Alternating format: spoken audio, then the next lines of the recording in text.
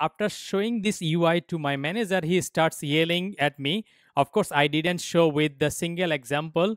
I showed it with Angular or some kind of serious text search, and I found 2500 users name, but he still continues to yelling at me because this looks very ugly. So I spent some time to search for some other framework, and I get to know Angular material. So what I did, I went to Google and searched for Angular 2 material, and from the search result, if I go to the first link, I will see Angular 2 material GitHub page. And if you scroll down, you will see getting started guide. And if I click on this getting started guide, I will see step by step to install Angular 2 material in my project. So in the first one, you will see npm install save Angular material. So I will go to the command line API and I will press Ctrl C to stop current execution, and then I will type as it is npm install and then save at angular/material. And after pressing enter, this will install Angular material in this project so that I can use all the goodness of Angular material in my current project. The next step in their website is animation. And since in this tutorial we will not worry much about animation, we will skip this part and we'll go to step 3, where it says how you can import Angular material in your project. And to do that, you have to do two things. First, you have to import material module in your app.module.ts file, and then inside add-ng module, you have to import material module. Now I will go to the Visual Studio Code and open the app.module.ts file, and inside this file we will first import the Angular material that we have seen right now, and that would be from at angular/material, and from this module we will just import the material module. When we get the material module in this file, the next thing we will do, we will import material module to this module.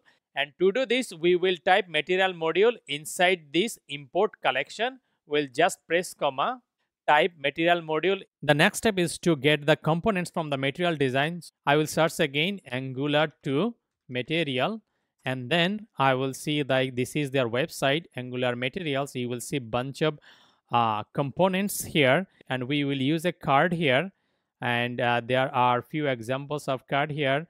Maybe we can use something like this. And if you look into the code, view sources, this is the HTML. It has some TypeScript, and then it has some CSS. So what we will do, we'll just copy this card and then we will paste it in our search component, which is here. And instead of this guy, we will have card here, and this card would be repeated every single time.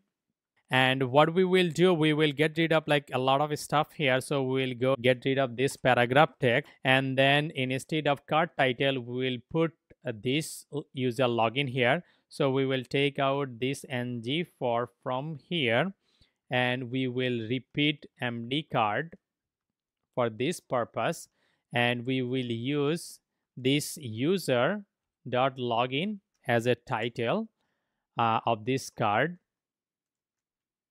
and then we'll get rid this list item. We'll save this, and then we will start running our project by using ng-serve. When this is done, we will go to the browser, and then we will search something again with single, and then click this search.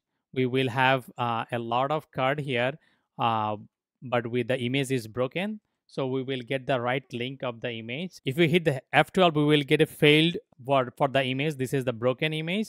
But if we expand the object and the items, every item has a link to the avatar. So what we'll do, we will use user then avatar URL. So instead of the source image, what we will use, we use the avatar image. So we will get rid of this guy, and this would be user dot avatar underscore URL.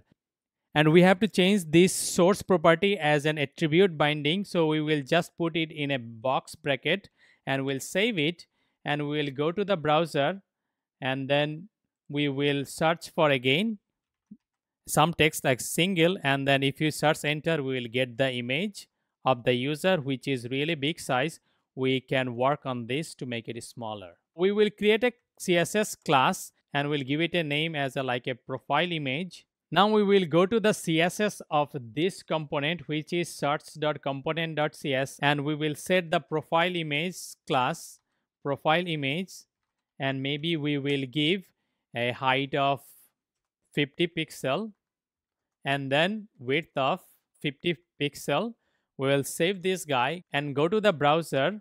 When the browser gets loaded, we will search again single, and then we will hit on this button. We will see the thumbnails and the user's name. We need to card little smaller and put some styling.